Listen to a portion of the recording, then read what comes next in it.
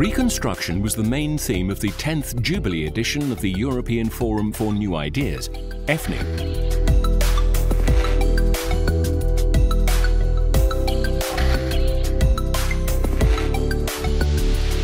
Guests and lecturers gathered in Sopot to discuss subjects as cooperation and reconstruction of the European community after the pandemic. Dzisiejszy świat jest ultra skomplikowanym systemem i tak naprawdę największa inspiracja przychodzi spoza naszej kategorii. Czyli pierwsza rzecz, bardzo szerokie spojrzenie, a druga rzecz to jest otwarta głowa, czyli nie ocenianie, tylko raczej zastanawianie się nad tym, jak te wyzwania i zmiany, które idą, mogą wpłynąć na nas, co one nam przyniosą i jak my możemy na nie zareagować.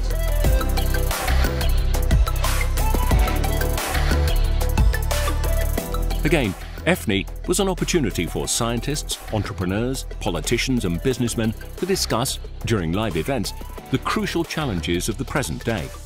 And one of these crucial challenges surely is the climate care. We have to reduce or change the way we consume materials. We have to use those materials in a much more considered way.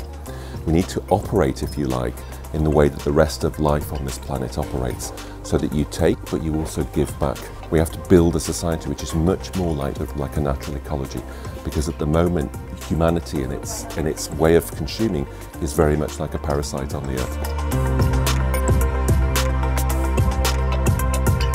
During the three-day conference, over 1,100 attendees took part in 60 panels and debates. You could hear many different perspectives, but there was one common question asked. What is tomorrow going to be like?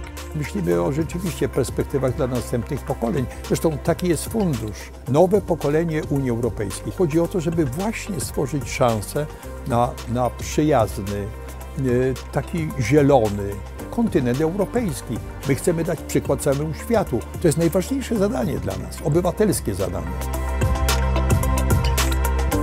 This year, one of the most important outcomes of the conference was the initiation of the Weimar Triangle for Business. Its goal is the intensification of cooperation between Germany, France and Poland. But it is also a forum for discussions on energy transformation, trade exchange and dissemination of new technologies in Europe. Pomimo różnic politycznych i tej dużej debaty i napięcia politycznego, jakby biznesy europejskie chcą współpracować i trochę jest tak, że pracodawcy, widząc, co dzieje się w świecie polityki, starają się na bezpośrednich kontaktach tą łączność jednak utrzymywać i szukać tych wspólnych kierunków interesów, a ich mamy bardzo dużo na poziomie przecież całej Europy, nie tylko tych państw narodowych, ale przede wszystkim dużych projektów europejskich, tych zielonych i tych cyfryzacyjnych.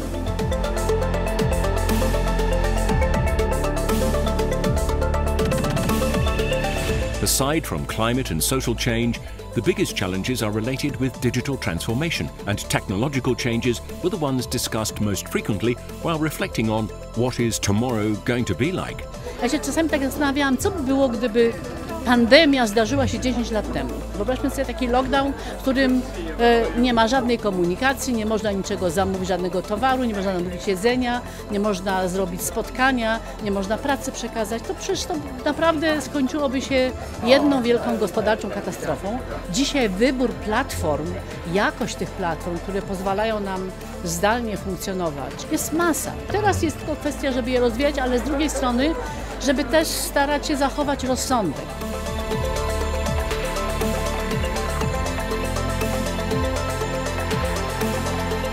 The European Forum for New Ideas has been organised since 2011 by the Lewiatan Confederation in cooperation with Business Europe and the City of Sopot.